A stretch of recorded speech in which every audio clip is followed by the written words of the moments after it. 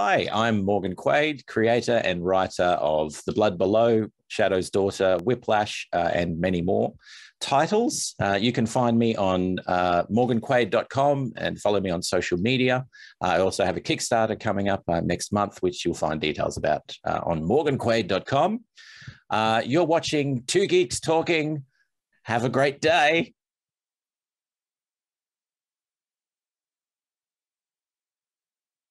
Good morning, afternoon, evening, everyone. Two Geeks Talking is an entertainment industry interview show where we interview the creative people from the comic, film, TV, movie, and video game industries. And of course, I'm your host, Kurt Sasso. We are joined today on this Two Geeks Talking interview with a very talented and creative person, as they always are when they come on this particular show, because we are joined by a multi-talented writer and comic writer as well, too.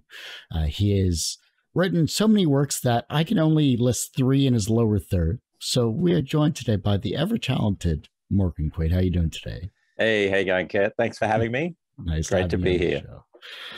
So for those that don't know anything about yourself as a creative person, tell us who you are and what you're bringing to Two Geeks Talking. Right. Well, I am a writer and music producer and composer.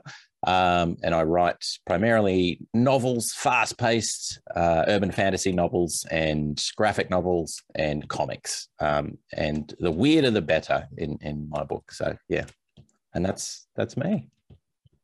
All right. Then now I have to ask, what's the weirdest story that you've written that maybe you haven't quite published yet? Oh, see, that's a really good question. It's probably not that weird, but it's the one that I keep going back to, and it's an early book that I wrote that I now hate because it's one of the first ones I did, so it's terrible. I need to redo the whole thing. But the central idea is they invent a drug in the future that eliminates the need for sleep. So no one sleeps anymore. Everything is 24 hours. You can talk to Beijing from America or wherever. So business goes off the charts. Everything is 24 hours. They build new houses without bedrooms because there's no need anymore. You know, so the whole world changes. At a certain point, people start experiencing psychotic breaks, and the sort of unconscious desires start coming through in very unhealthy and psychotic ways. And the whole story is about this crusty ex-reporter who is one of 0.001% of people that the drug doesn't work for, and he's an insomniac. So while everyone else is not sleeping, he's not sleeping as well, but desperately wants to sleep. And of course, there are lights on all the time. It's always daylight, basically. And this poor guy is miserable and, you know, hates his life because he can't sleep. But he is the one that uncovers that there's something going on, and the government is keeping a lid on this burst of the unconscious. And the whole premise is that when the brain doesn't have a chance to unwind the unconscious, it sort of things get pent up and then they sort of flash out, and you know, so that's not too weird, but that's the idea that I've got to one of these days write it, but it just for some reason it's the one that I just can't seem to get to, but it'll happen someday, I'm sure, in some format or other. Maybe. Sounds like maybe it should be a comic book or something, you know. Well, I think I might go comic book just because it would be easier for me to visualize and get it out there without stressing about, you know, a 90,000 word novel. To add some weird, the comic series, The Blood Below, one of the weirder things in that happens fairly early is the main character, a detective investigating a homicide, has to get information out of this creature who is essentially a hobo, but is not a hobo, is actually a being from another world. And the currency that they use is appendages. I'll say it that way. So basically he walks around with a baggie that has a severed big toe in it. And that's what he gives to the guy as can you do me a favor and give me some information? And so that's a bit weird, you know. And we haven't even talked about your other books yet either. I mean, so we're gonna scrape the surface of your psyche in the first half and then dive into introspection in the second. So that should be fun. Yeah. But there's something to be said about being creative in the minds of madness and creativity. Is there's a fine line between that and insanity as well too. I think I've heard that being said somewhere, or maybe I just came up with that. But who knows? When you initially scheduled this particular interview, you had plans for releasing some comics. So what's currently being released that is public knowledge and that you'd like to promote? And then we'll talk about your other works as well. The last campaign I ran was for Shadow's Daughter, which is that little puppy there. So it's 6 books, some black and whites, and then two color issues. So that was the last campaign that I think when we made contact, that was what was running out. So that's available now. The digital copies are all available on Amazon or wherever you get your digital comics from. And then I'll be running another campaign at the end of the year for the next batch, which will hopefully be an omnibus version of those. What I have coming up next month in August is a series called Enmity, which is... And the story behind Enmity, it's a pretty simple story. Essentially, it's a young girl, not a young girl, a 16-year-old girl searching the post-apocalyptic world to try and find her deadbeat dad. Her mother has died and said, you need to find your father. And so she's searching for her father. The twist on that is that her father happens to be Lucifer, and Lucifer happens to have caused the post-apocalyptic situation that now exists for essentially failing to do his job because he's decided, I'm done. I don't want this anymore. I'm bored. So he just stops doing it. And because of that, the equilibrium between heaven and earth is kind of busted and, chaos ensues. So it's all about her journey to find her father, but it's also about her figuring out who she is and what that means. And of course, there are kind of demonic figures trying to kill her as well, because that's what happens in a post-apocalyptic world, is that you have fallen angels that turn into twisted representations of their former selves, trying to hunt down 16-year-old girls because of their heritage. That'll be 7 comic books. So 2 in the main series, a side issue called Kira Burns, which is I always do this. I put stuff out without thinking about how do I do this without spoiling. Essentially, Kira Burns is about a girl named Kira who is in the same world, but in a separate sort of area, experiencing similar sort of things. I'll just say it.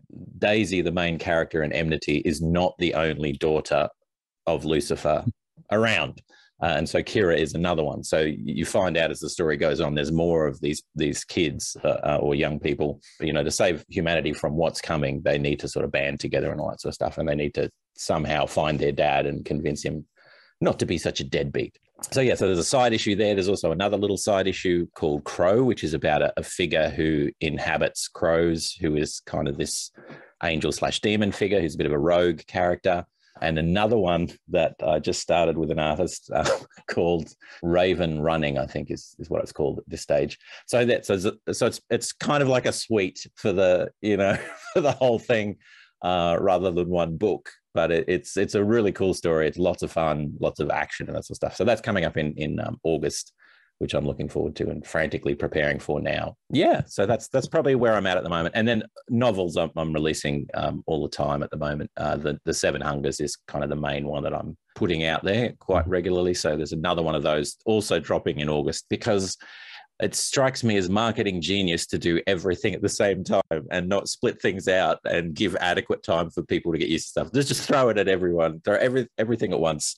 That's a genius marketing idea. So, something will stick, right? That's right. If you don't like novels, then you like comics. If you don't like comics, you like novels. Maybe I'll throw some music in there as well. There you go. Yeah. I'll catch everyone for something. Maybe some tapestries. I don't know. Sure, why not? And a kitchen sink as well too. I'll throw that in. Yeah, that'll be a tier. That'll be a high tier as a kitchen sink. There's a lot to go over. We have a limited amount of time, but at least now I have a good idea of where at least creatively you are currently, and I'm sure that'll change in a couple of months as well too. Looking at yourself as a creative person that you are, what is your creative kryptonite? It's probably similar to a lot of writers. It is, I am midway through a book or halfway through a book or something like that, and an ad will come up on Google or wherever for a movie or a film or a comic that looks eerily similar to what I'm working on.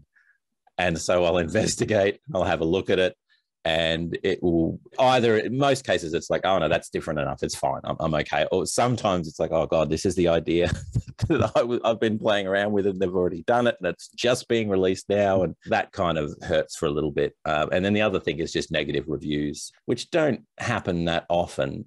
It's that whole, we're wired, I think, biologically, that you get 100 great reviews and then one not so great review. And most of the not great reviews are, oh, yeah, it just wasn't my thing, which is perfectly legitimate. But it's still like, but why isn't it your thing? What bits aren't your thing? Why? What? You know, it's like your brain still can't understand. But how can anyone not like this thing that I love so much and that I've invested so much in? But it's the reality of, you know, being published and getting your stuff out there. A bunch of people aren't going to like it. And the interesting thing is people that will go to the trouble of buying the book or getting a free version if on a giveaway or whatever, and then go to the trouble of reading it and then keep reading it and then go all the way to the end and then write a review that says, it wasn't my thing. This isn't my style. If it's not your style, why are you reviewing it? Just throw it away or don't read it or you know, or just read it and keep it to yourself. But it's this thing of, you know, no, I need people to know that this isn't the sort of thing I normally read and I don't really like it. Those can be a bit of a kick in the guts. But for me, usually my ploy to get out of that is just keep producing, keep pushing, you know, so it tends to be a bit of a quick dip and then I'm up again and I've got too much to do to wallow in, you know, wallow in self-sorrow and all that stuff. Being that you're creative in two areas, both writing and of course music, what energizes you more, writing or music? Writing, 100%. It would have to be writing, a long-term scheme, I suppose. So music can very quickly ignite passion and get me excited about something. But for me, it's over very quickly as well. Whereas writing tends to be a much longer burn. And then music is more of a commercial success for me. And it's a way to generate income to help support the comics and all that sort of stuff. But I don't get the same interaction from fans. I don't get people saying, oh, I love this idea. Even editors, even getting a note back from an editor that'll say, I'm not saying anything negative about this. I just loved it so much. I just wanted to say that this thing that you wrote here was really great. Or, you know, I'm laughing, you know, so hard at this thing here. That stuff will keep me going for months and months and months and months and months. Whereas people just buying music isn't quite as, I don't know, it doesn't have the same impact. But I love both, and I will swap from one to the other occasionally. If, you know, the writing's getting a bit depressing, I'll just swap over and do some music, and then vice versa. But yeah, the writing is the main thing. That's what stokes the fire of imagination and such. Well, I always found it interesting because you're the second person that I know that works in prose and comics and is also, when it comes to both writing and music. So I think that's amazing to see. And I'm really surprised that there isn't more dual creators like yourselves out there, or at least maybe they're not showcasing their musical side when I speak with them. I don't know. It could be. Yeah, I think a lot of people have got guitar around the corner, but maybe they're wanting to keep the two separate or something like that. For a long time, that's what I was doing. I was keeping everything separate and running multiple social media accounts. And again, genius marketing idea. Split everything up into small bits so that no one can find you. Just a great idea. So it's only recently that I've figured out, hang on, let's just put it all together and then people can find me that way. So it could be a bit of that. I think we suffer from shyness or a reluctancy to get our face out there sometimes. And we want to hide behind the work. And a lot of creative people are introverted in nature, whether they're a musician or whether they're a writer or artist or whatever. It seems to be a common trait where we don't take praise well, but when we do, it's great. So it kind of helps our creativity, but it can also stifle us as well too if we maybe receive too much. Maybe that's just me. I don't know. Yeah, and it's the same with selling. It's the same as the first time you go to sell your product. Even thinking of it as a product feels dirty and wrong and, you know, filthy. And, you know, I would love to give it away. If someone would just pay me to do my art, that I would give it away because I don't want people to have to pay for the stuff. There is a real hurdle to get over. And like you say, I think, most artists have that issue with, I just want to make this beautiful thing and offer it to the world. I don't want to have to grind a living out of flogging this thing to people, you know. Yeah. And you're right. I think we do more inside of our mind than out of our mind. So that's where the creative engine is, and that's where we do all our thinking and planning and all the rest of it. So yeah, maybe lends itself more to the introvert than the extrovert. Being that you're you've worked in Prose and Comics. I'm always curious about this process, especially from a creative perspective. What's the hardest part for you? Is it the beginning, the middle, or the end of your process, say, when you're creating a story?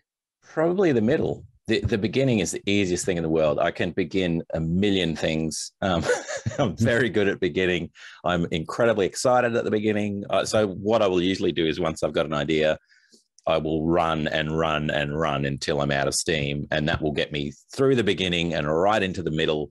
And that's where I've created the problems. And now I need to sort them out and somehow figure out how am I going to get my protagonist out of this in a way that makes sense, ingenious and cool and wonderful, but also, you know, the reader's not going to be thinking, well, that's just stupidly convenient, you know, all that sort of stuff.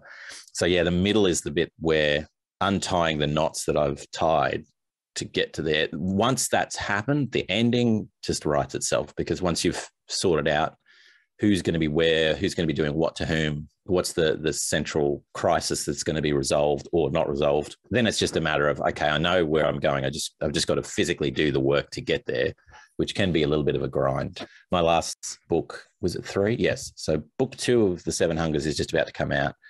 Book 3 I've finished, because you're always kind of ahead of what's being released. Book 3 was a struggle. It was a great book and there's so much in there, but it's getting to the point in the series where a lot has happened. So you can't just simply do whatever you want. There are things you have to remember and that you got to call back to. And there was also, I want it to be unique and different, but it's a different kind of enemy. It's a different situation than what the characters have been in before. How the hell do I get through this? And that took a long time just of thinking through what works, what doesn't. And then eventually it'll, you know, that for me, that's the writer's block. Writer's block for me isn't not knowing what to write. It is, I'm stuck with plot points and I don't know how to unravel them in a way that makes sense. And then when you find it, it's great because you think, that's great. Now it's just words. Now I've just got to get the words down. The ideas are there. I'm fine. Let's list what you've done so far, because that'd be a good starting point. You talked about Shadow's Daughter, Whiplash, The Script Rebellion, Rust Chronicles, Idle Thuggery, Amenity, and that seems to be about what I can see on your website. The Rust Chronicles, Script Rebellion, Whiplash, they're all kind of part of the same universe. So there's novels, comics, short story volumes that are all kind of collected to this world. That's my big tentpole thing. Is that what they say in the entertainment industry? I think 7 novels that are already written, but they're slowly being released, 15 odd comics. The Script Rebellion it's that one there. It's really cool artwork. Anyway, that one's a short story originally from that universe that got, you know, that I made into a graphic novel or a graphic novella. It's not a huge graphic novel. They're all part of that. And then each of the others are separate stories. So then out of all of these, what is your favorite series that you've created and which one would you like to revisit and maybe redo? A favorite one would be The Blood Below. So the protagonist in The Blood Below is a crusty kind of detective who says the things I can never say and would never say. He has no real filter. And he's such a joy to write for because he will just say whatever comes into his mouth and do whatever in service to solving the crime, he'll do whatever. So the whole story behind The Blood Below is he finds 2 dead bodies, one in a dumpster with its, like the internal part of the body just ripped to shreds. And another is a young woman that's just dead with no sign of trauma or anything like that. So there's a bit of a mystery going on. The only clue that he finds is his little lens case next to the dead guy with the hole in his stomach. And the lens case has these lenses in them. So in the future, they develop these lenses that give you 20/20 vision or better for 20, 30 years, but they're very expensive. So they're sort of semi-permanent. And these are a pair of those lenses. So his bright idea is all the leads have dried up. And his idea is I'm going to stick these into my eye and then see if I can see through the eyes of the victim, you know, that old chestnut, which of course he knows is dumb and that's not going to make sense. It's just a stupid Hollywood trope, but he does it anyway. But of course, while he's doing it, he's in the bathroom at the precinct with a butter knife and one of the lenses on the thing. He drops the first one, you know, curses, puts the next one on. And while he's gently putting it to his eye, because you're supposed to use specialized equipment to do this. There's a whole thing. One of the other officers comes out of the stall and slaps him on the back to say g'day, and he sort of jams it in his eye wrong. And the long and short of it is, it doesn't show him what the victim saw, but it opens his world to this kind of supernatural, it opens his eyes to this supernatural world where things are not what they seem. So he's got one eye that's just normal and one eye that sees into this supernatural realm. It gets weird very quickly. It's part of the Rust Chronicles universe as well. So it goes into the central premise of the Rust universe is there is this dream reality that is comprised of dream matter. So every time we go to sleep, and we might dream of London or New York or, you know, whatever city we're near or in, as we're dreaming that, we're fabricating part of that city or a representation of that city within the dream world. So it's this world that changes and goes up and down and all that sort of stuff. But at the center of this dream world is this city that they colloquially will call Rust. And it's called Rust because it has these big rust-colored walls of pitted metal all around it. And so no one remembers what the real name of the city is. They just call it Rust. And it's a city in the middle of rebellion. It's ruled over by this domineering queen and her cadre of sort of demigods. And essentially people are dreaming themselves into this city and then waking up again. But some of them now are not waking up. They're dreaming themselves in there and dying. And that's happening more and more. And so all of these different stories either take place within that city or within the real world and sort of going backwards and forwards. So I love that story because of that, because it's part of that universe. I love it because the protagonist is just amazing to write for. Our work is amazing. Our artist named Willie Roberts is a good friend of mine. He did the artwork for that. Just the look and feel and vibe of it all, it really, just works well, probably better than anything else I've written. I think it just kind of really gels well. Yeah, so that's really solid. I'd like to redo it, but I'd like to redo it as a film script or a animated series. Yeah, I think it would. Well, I mean, I'd like to do that with all my stuff, obviously, but that one in particular, I really like the idea. One that I am going to redo is Shadow's Daughter, the original 2 comics. Yeah, they were really early on that I started those. So the artwork is good, solid. The lettering is okay. I did the lettering. It was my first attempt at lettering, so it could be better. So I'm actually, for the next version, going to go back and redo all the lettering, change some of the artwork here and there. If I had the money, that would be one that I would probably redo and repackage altogether. But we'll have to see what the future holds for that one, because it's horrendously expensive, as we know, to redo everything. Yeah, that's right.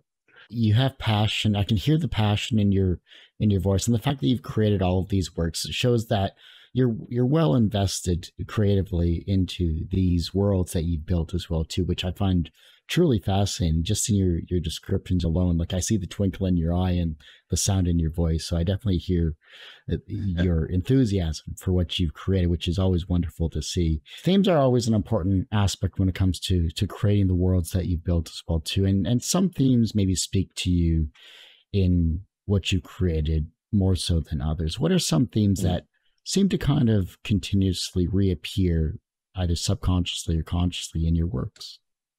I'd say one is definitely a fascination with dual worlds or dual realities that are impinging on each other or colliding. That's consistent throughout more or less everything that I've written in one way or another. I like things to do with the moon or lunar aspects, partly because I think that is a real life example of seeing another heavenly body, and like the only one that we can really see close there, and sometimes quite large. So it's kind of a visceral connection to that other world that's impinging. I also like anything to do with shadows or darkness, living darkness, those sort of things. So a thing that doesn't have a personality actually having a personality, like living shadow. I like those sort of themes quite a lot, and that tends to pop up.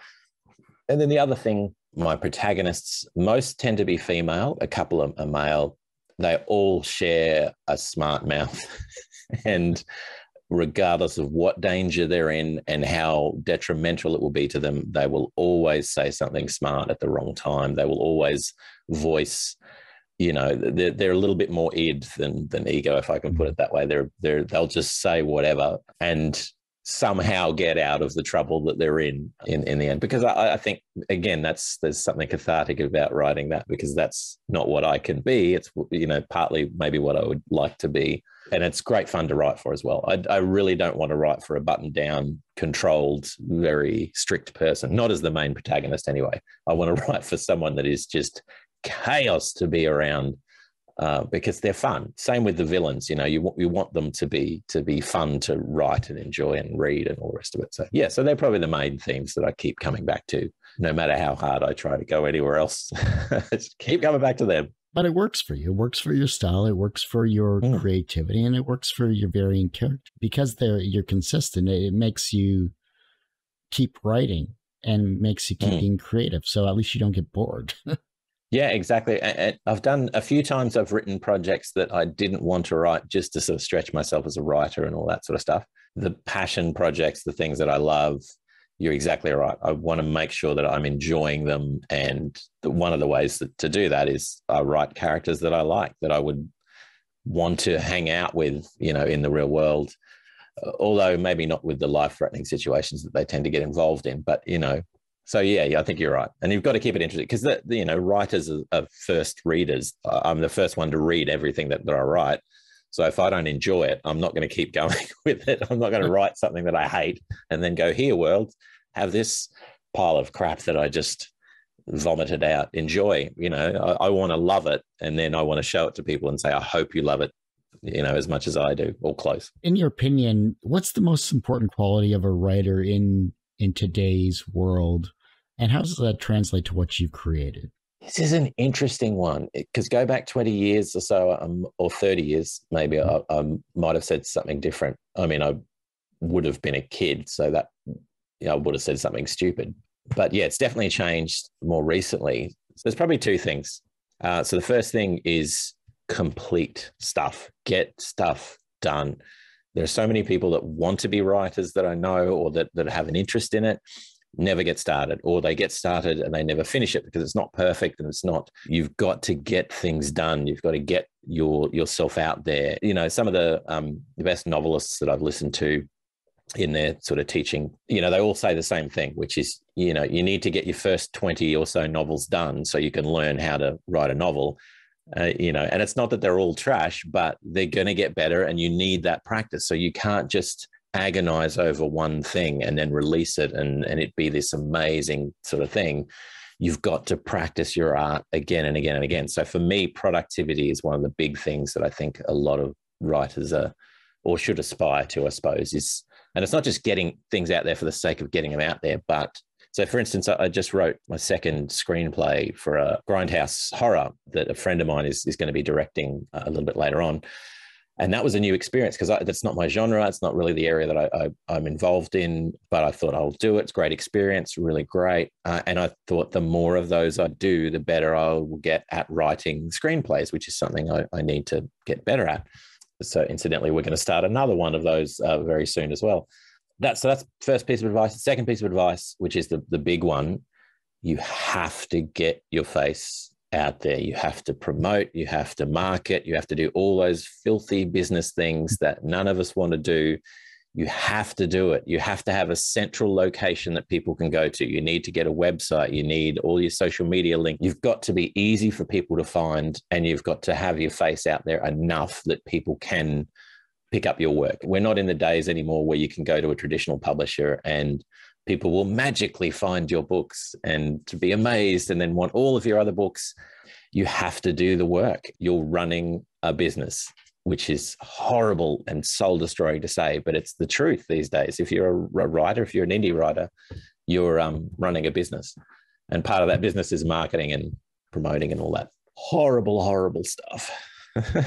Unfortunately, the necessary evils of today's society, like you said, yeah, it's not an easy gig, especially if it's not your strengths either, because you feel like especially with social media, you feel like you're badgering and harassing people just to see your work, but you're one out of 7 billion people that are doing something creative, possibly. That's right. And we run a Kickstarter campaign, and my God, during that whole process, you are badgering everyone that you know, and you feel horrible But the way that the algorithms work in social media, only about 5% of people even see those posts.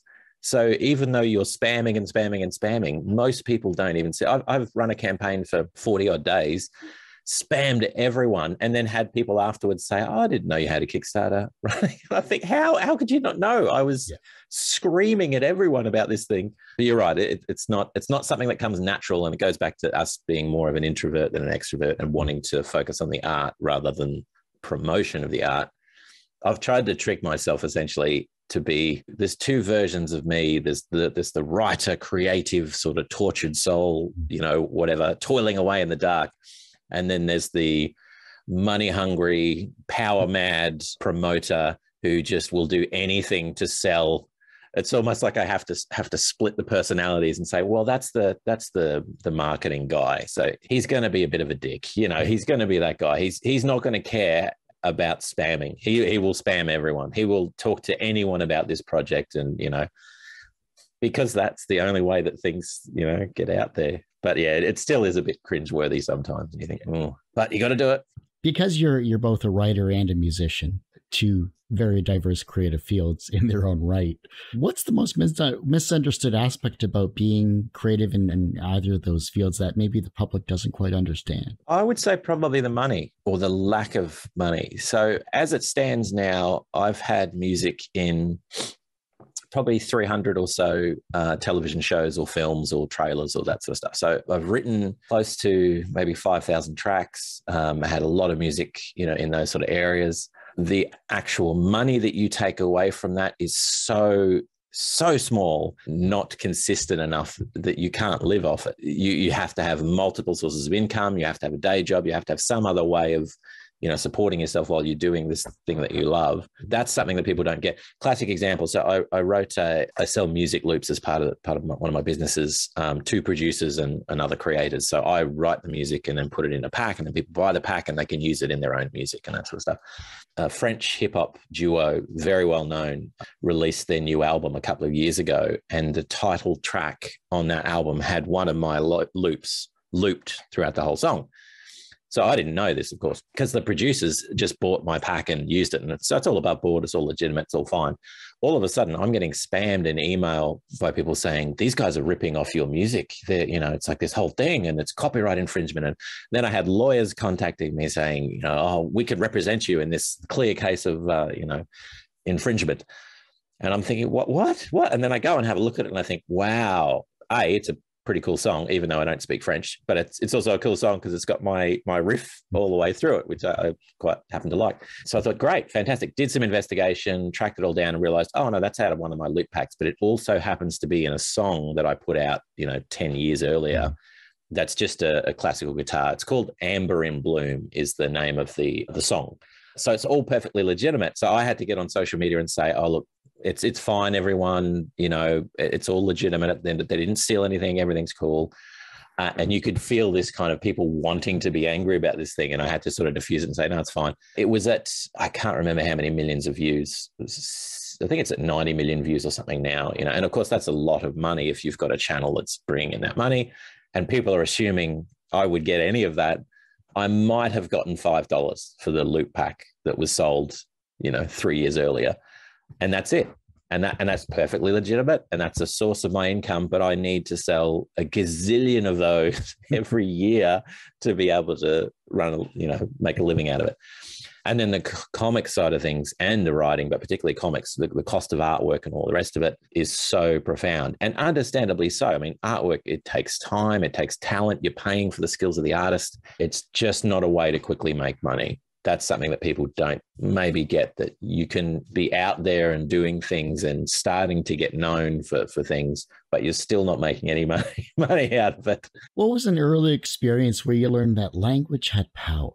Good question. I would say I was a big fan of fantasy novels when I was younger, the epic sort of series, Robert Jordan and those sorts of things. I think when I was very young, I have a story that I wrote in a cupboard over there when I was 7 or 8 or something like that. I was quite young, and it was a story about a labyrinth and this, this sort of person trying to get out of this labyrinth with all these traps and monsters and stuff.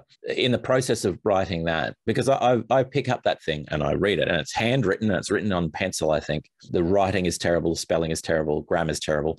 That's all still the same. Even writing that, as horrible as it is, I'm writing it and thinking, yeah, I like this story. I could read this story now and get right in there. So I think that being able to, within a few words, transport myself from where I was in reality to this alternate world with this amazing stuff going on, and knowing that I could do that, not just, rely on other people. That was amazing. So I think when I first started writing when I was younger and seeing the power that those words have, that's probably one of the most profound things. And even now, like I say, I could look at it now and it still has that power, even though I would do it completely differently. And it's just, it's quite touching to think that child me already at that stage had the bug and knew kind of what this thing was that he was fumbling around with. What's your most recent literary pilgrimage that you've gone on? Well, it would be the screenplay. So the working title is Let's Sacrifice Laura Jean, a grindhouse story, horror story, but with cultic, not quite Cthulhu, but cultic kind of undertones and all that sort of stuff. That was interesting and different because not only was I writing a screenplay, which I've done before, but this was a screenplay for something that I knew was going to get made. So this wasn't let's write a screenplay and put it out there and hope that this will be one out of the gazillions that are out there that someone will pick up. This was actually, no, this guy's going to make this thing. He already has the actors lined up. We have the essential idea ready. I just need to write the thing and get it done. That was a really interesting and stretching kind of thing to do. I love writing screenplays because you just eliminate the faff. You don't have to describe how do they get from there to there, and it's just primarily dialogue and action and like this and this. And so it's so smooth and easy to write, and you're really just getting down to the ideas, which I found amazing. So it was the reverse way around, because normally you would write it and then they would cast, on the back of what you've written. But this was kind of going the reverse way, where I could see the images of the people that were going to play these roles and thinking, what would sound good coming out of that character's mouth? What would this be? Which is really hard because I don't know any of them. I've never met them. So that was a really interesting exercise. And fortunately, it worked out well, and the director was happy with the end product. But that was a stretch, and it was different and exciting and new, and also a genre I'm not really that familiar with. Yeah, that was great fun. And as I said, we're doing it again, potentially going to be doing it again, potentially with a Western theme this time around, which will be great again, because I have to go back to the 1800s and, have that sort of old Western dialogue and all that sort of stuff. Yeah, I love that. I love the creativity of just, you get 5 people together, put together a script, put together a short film of some kind, and, and get it out there. And the fact that features are, and I've worked on a few features too, but the features, just seeing like how the progress is not as linear as the script is, especially when the filming starts, it's amazing how it gets all pieced together. Yeah, and I couldn't stop my brain from drifting into that, and I'm thinking, how would they even do this? Like, even something as simple as, how many night scenes am I doing? How many scenes am I doing where there's rain? Because it's not, they're going to have to either have a rain machine, which would cost the earth, or they're going to have to wait for rain. So there's all those little things that I had to stop myself thinking about, because that's the director's job, that he'll sort all that out. But it was really interesting. At what point are we good enough? Okay, this is an interesting one. I think there are 2 predominant demons within creators or within writers. There's probably more, but to simplify it, there's 2 that I know of. One is the nothing I do is ever good enough. I need to keep working and make it perfect. And that's quite a common one, the perfectionist kind of thing. The other one, I don't have that one, the perfectionist one. The one that I have is, it's never enough. You've never done enough. You need to do more. You need to do better. You need to do quicker. You need to do, whatever. You run a Kickstarter campaign, you reach X amount of dollars. Well, I've already forgotten that. You need to do more, So I have this drive constantly pushing me more. So complete and get it done and get it out there, rather than make it perfect. which is actually, of the two demons, that's the one I would prefer, because it means you're not stuck in a rut. You can get things out there, and you can be a little bit forgiving with, you know what, they're not perfect. Nothing is going to be perfect. And if I waited for perfection, nothing would happen. In my mind, if it is done and I've reread it and I like it, and I would potentially walk in and pick this up and buy it, then I'm good. As long as I'm happy that it's good enough that I would pick it up and buy it, then I'm done. And then, because invariably everything that I've done, I will look back over and see all the mistakes and see all the things I would do differently. And time and money, if someone came over and gave me a gazillion-dollar check, you know, I would be going right back through the catalog and redoing everything from scratch. But then there's also this, being part of being an indie creator, I think, is having things that aren't perfect, that are a little bit on the edge, and that maybe the wording is a bit different. And the other thing as well, this is a bit of a bugbear of mine. So there's all these rules, particularly within comics, about what you do and don't do with, you know, lettering and pages and panels and all this sort of stuff. There's all the rules. And one of the big things as a writer is don't go overboard with the writing. You're not writing prose, or you're not writing a novel. So, you know, you need to keep the text tight and sharp and pointed and all that sort of stuff. Put a lot of effort into doing that. Then I read Promethea. Is it Promethea? From, now I'm going to forget the name of one of the biggest comic writers in the world. He wrote Swamp Thing, Alan Moore, or Neil Gaiman, the Sandman series.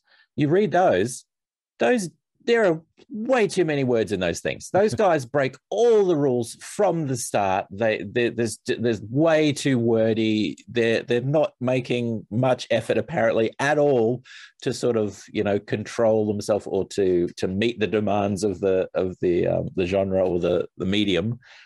And so I think, well, you know, we can do anything then. You know, even those guys that are so well regarded, they don't stick to the rules. And I get the whole, you got to learn the rules before you break them. But I think, no, just break them. That's been a bugbear of mine, because I'm reading one of Alan Moore's ones that I hadn't read before, and I'm just thinking, there's so many words. I would, you know, I would get so criticized for using so many words, and the type of language as well. Like, wow, man, it's just dense stuff. That's why, especially with Alan Moore's Watchmen, while it's critically acclaimed and it's a very well-written comic as well too, if you compare that versus the movie, it's almost exactly page for page, scene for scene. It is so a literal translation to live action. It's pretty amazing in its own right.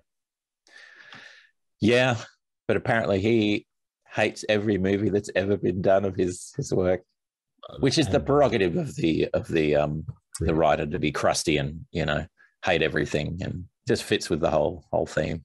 Yeah, that's his persona. I mean, yeah, exactly. Whereas mine is great. Do it, whatever. Hollywood, pick up my script, ruin the movie, murder my plots. That's fine. Send me the money. I don't care. As long as it's out there, it can be as bad as you want it. And then I can get on social media and say, yeah, it was terrible. I hated it. They really did a hatchet job on this. But consider buying the book, because the book is, you know, really good. Go for it. Why not? Everyone has one person that inspired them on their path to where they are today. Who was that for you?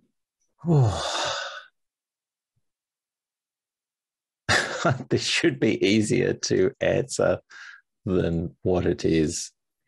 I would say a writer like Robert Jordan or Terry Brooks, one of the old style fantasy writers, because that was where the passion really came from for me as a kid. And just seeing what they could do, that was the most inspiring. Just not knowing the creators or anything, but just the worlds that they created were so inspiring and formative for the way I now think and create. So I'd say, let's go Robert Jordan. Why not? We'll go with a classic. Anyone personal? I have a terrible memory. I mean, there was probably there was one English teacher when I was very young, whose name I can't remember. She was very kind and sort of suggested I do more with the creative writing. I have a friend, Sasha, if you're watching, Sasha, and Ryan, her now husband, because of, very recently they got married. Very recently. They have been very big supporters, particularly with the comics and the more recent things that I've done. And Sasha's always been great as someone that's excited and bouncing ideas off and all that sort of stuff. And so they're kind of the group that they're my first readers after I've sort of written something, and always supportive and all that sort of stuff. So yeah, they're quite inspiring too. From a professional standpoint, you have created many works, both prose and comics, and you have created, of course, music as well, too, that many people all over the world love in that regard. So professionally, you're successful in many different fields. Do you consider yourself personally successful? I would say yes, even though it's hard to say that because I feel like I'm the old imposter syndrome coming in. I would say yes, but continuing to get better and better. I'd say provisionally, yes. I think I found a nice balance between work, creativity, family, and I'm doing the thing that I love. I always say, even if, Netflix came and gave me 3 limited series and I was rolling in money and all that sort of stuff, I would still essentially be doing the same thing I am now, which is writing, creating, thinking of new ideas, editing, all that stuff. In a way, that's the picture of success for me. I'm doing the thing that I love to do and getting paid for it, even if it's not mucho money and mucho fame. But yeah, so let's say yes, provisionally yes. The reverse of success is failure. How do you deal with your failures? I move on very quickly and try and learn what I can. I have a terrible memory, which is great when it comes to failure, because you tend to be a bit more positive, I think, because you're like, well, I can't remember that was that bad. But also everything adds to who you are and who you're going to be and what success you have in the future and all that sort of stuff. So my first Kickstarter campaign, for example, I did all the printing and postage from Australia, but I printed in America, posted them back to Australia, then posted them largely back to America. So I lost all my money because of a silly little thing. The campaigns I run now, I have an American printer, like a US printer and an Aussie printer. But when I was first starting, I made every mistake possible.